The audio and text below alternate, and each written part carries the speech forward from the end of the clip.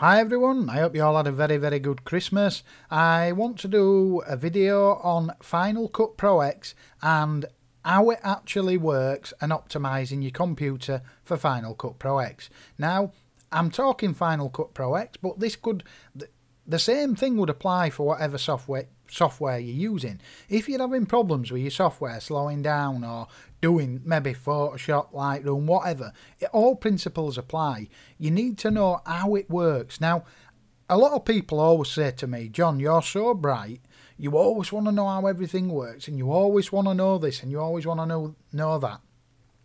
But it's not true. The reason why I want to know how it works is not because I want to know how it works.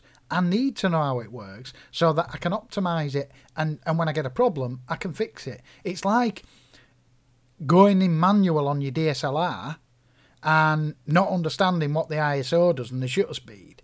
You're not going to get very good pictures, are you? You need to understand what the ISO does when you turn it up, what it does when you turn it down, what it does when you speed your shutter up, what it is. You need to know how it works. Now, some people think they don't really need to know how the software works.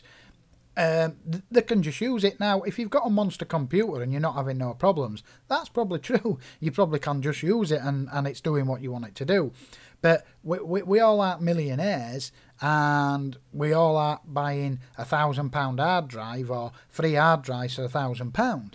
It's just not realistic. But I tell you now, I watched a video the other day from Matt and Dave Dugdale, which I absolutely loved. They was talking about editing and what specs the systems were, and some of their specs was phenomenal. And I know Matt particularly, he said he was having a problem with multicams in Final Cut where he gets a spinning egg timer. Now, that is for one reason and one reason only, because that is not optimized, or I don't know what he's done 100%. I don't know if he understands how multicams actually work in Final Cut Pro, and the reason why I say that is I didn't either, and when I started doing multicams I was getting the same thing as Matt got. But then what I did is I went out and I bought 3 1TB hard drives and I rated them up, so I was getting something like nearly 400 meg reading write speed, which is phenomenal. It's well good enough. And I had a 3TB, I'll just minimise Final Cut and show you, and I had a 3TB RAID drive. Now, they are all internal drives, these. So basically my boot drive is an SSD, I have got 16 gigs of RAM, and I have got a quad-core processor, and a 3TB RAID drive. Anyway, I started doing tests in Final Cut, and I wanted to dig into Final Cut and find out exactly how it works so that I know that I can optimise my system for Final Cut and see if it works better. Anyway, if you look, I'm just going to show you. If I get info on this drive now, and we come to the centre of the screen, you'll notice that it's actually, after my tests, I realised that the third hard drive I just didn't need. So I'm using 2 1TB 64 meg cache hard drives, which are monkey nuts to buy. They're cheap, they're not expensive at all. It's a decent size editing drive, 2TB. I can easily edit a wedding. I could edit 2 weddings on it and then delete them when I've finished. Like I say, I could put my third one, connect it back up and have a 3TB. It'd even be quicker, but that's giving me about 280 to 300 meg read and write speeds. And it's only 2 hard drives. So there you go. There's not much money in them. I bet you could pick up 2 of them now for £100. Brand new with 64 meg cache. So there you go. So that's not expensive and it's big. If you went to go buy a 2TB SSD drive, which that'll definitely be the way to go in the bloody future, and raid them up as well, because I've done that before. I've raided 2 240s up and I was getting a gig read and write speed, but it didn't. You don't need it. If you know how Final Cut works, you don't need it. Not unless you'd maybe doing 4K. If you're doing 4K editing, then fair enough, you might do. So there you go. That's all I've got there, 2 crappy hard drives. So we'll go back to this window here. Now, it's saying what I do. I'll just tell you what I do. When I come home from a wedding or anything that I need to be safe, I'll copy the files straight to a drive where they don't get touched. Then I'll open Final Cut. I'll usually tidy them up on that drive then and create my multicam folder and I'll tidy all the folders up there. And then I'll open Final Cut and I'll tell it to copy them into the library. And the library will be on the RAID drive. So it makes a copy to the RAID drive. Then I've automatically got 2 copies as well. And I'm editing from the 2TB RAID drive. So that's that. You could hit leave files in place and it'll just make aliases, but that way you're not getting a backup. But if you don't need a backup, and to be honest, depending on where they are, if they're on a slow drive and you tell Final Cut to leave them there, then you're working on these multicams off of a really crap drive, so it's not going to work right well. So that's how that works. Now, a lot of people get confused here. You've got create optimized media and create proxy media. So what is this, right? Well, you can see it says select to create high quality copies of media for optimized editing, Apple ProRes 422. Right. So what happens is, and I've been guilty of it, a lot of people think, well, hang on a minute, I've got a nice RAID drive, I've got a nice quad core, I've got 16 gigs, 32 gigs of RAM. I don't need this. I don't need to tick this setting. Now, I'll tell you now, depending on what footage you're working with, if you're working on 4K, I don't have a clue, but I know the specs are 4K, and that 2TB RAID drive wouldn't apply. This setup wouldn't apply for that. You would be better off. I know Matt was talking about, somebody recommended that you use a boot SSD drive, a cache for SSD, a read for SSD, and a write for SSD. So you'd have 4 or 5 SSDs, which that would be the way to go. Or a bloody load of RAID drives.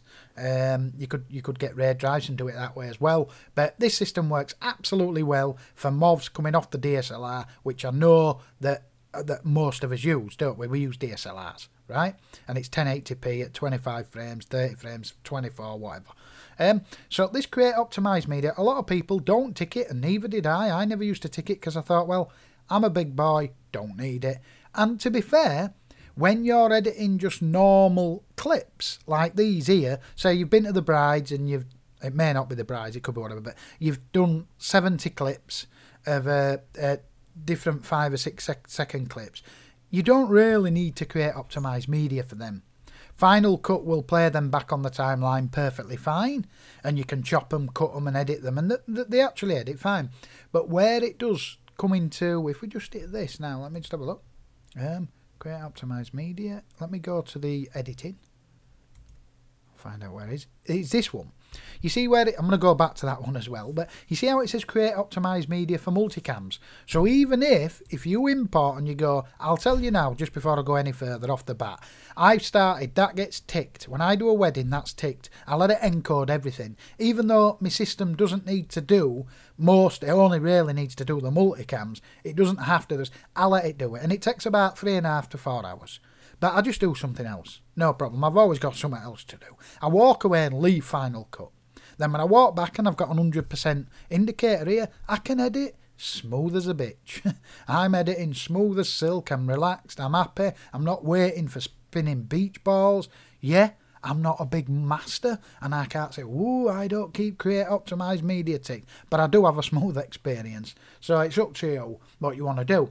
Now, like I said, you don't have to leave it ticked. You could untick it, and you could just obviously create optimized media for multicams. If you don't tick that, you must have a £5,000 system to play back that multicam. The SSDs, running all SSDs separate for read, write, for your boot drive, for your cache, that'd probably play multicams back without creating optimized media. But if you haven't got that, you need to leave that ticked. So if you've unticked it, that's a very, very bad move. If you've ticked it, what happens is, let's just go to this multicam sequence here. Let me just untick this. When you go to this multicam sequence here, when I created this, basically I selected all the files and I created a multicam clip.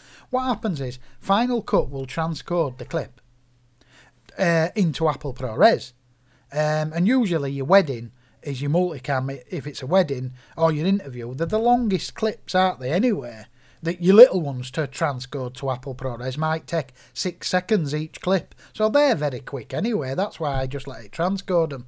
And plus, it just, when you're editing them and adding effects onto it as well, that's another thing. When you're adding effects, you'll find out that Apple ProRes will like it much, much better, and it can play it back much, much smoother. So it's not that you've got a crap computer because you're ticking it. You're just ticking it to make things run good for yourself.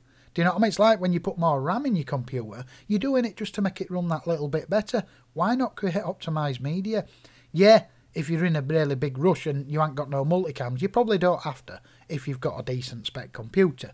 So I'm not saying do it on everything, but if it's a decent project and you're going to be on it a while, you might as well leave it ticked. So what happens is, if you create your multicam, and I used to do it, multicam created, as soon as it created it, I dragged it onto the timeline, I opened the viewers, can I open the viewers?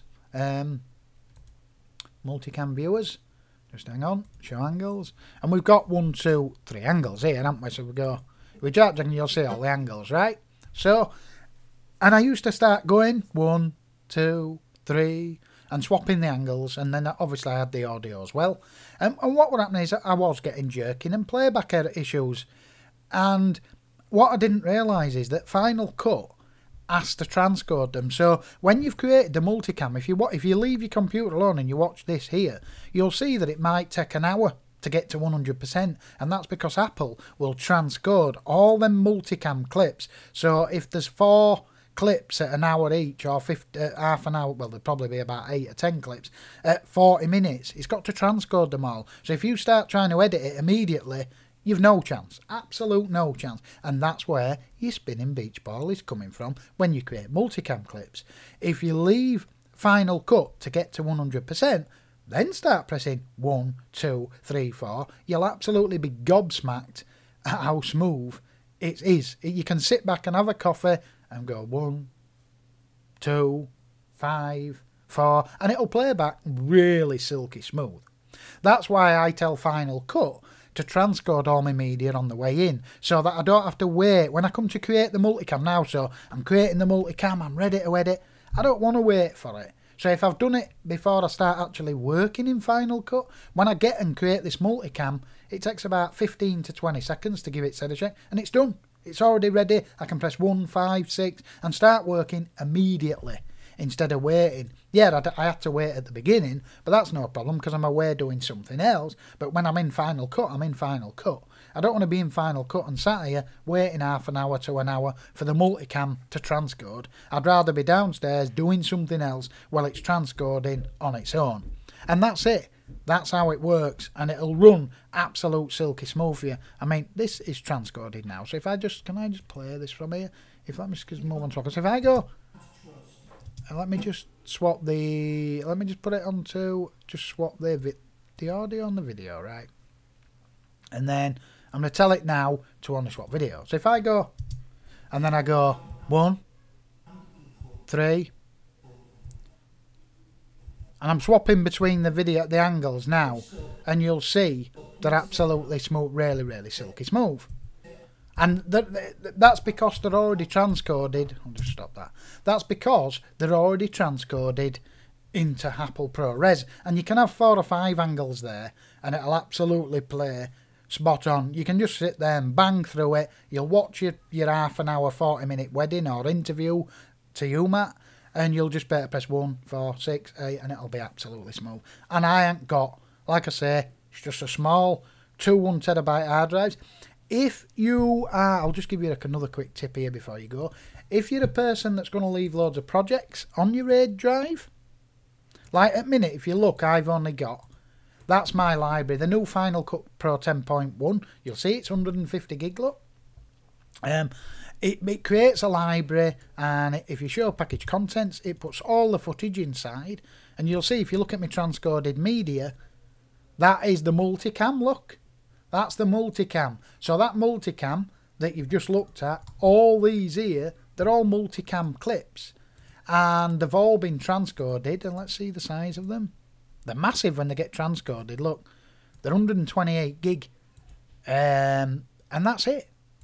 That's why the multicam played back so smooth when you watched it then. You can even choose high quality playback, and it'll play absolutely spot on, and that's with just 2 cheap hard drives. And I ain't got a separate SSD for scratch, and I ain't got an SSD for read, and I ain't got an SSD for write. It's reading on 2 and it's reading off the RAID drive, which is quicker than a normal drive, admittedly. And like I tell you, if you're going to save loads of projects on there, the read speed will slow down. So if you've got a project on it, monitor your read speed.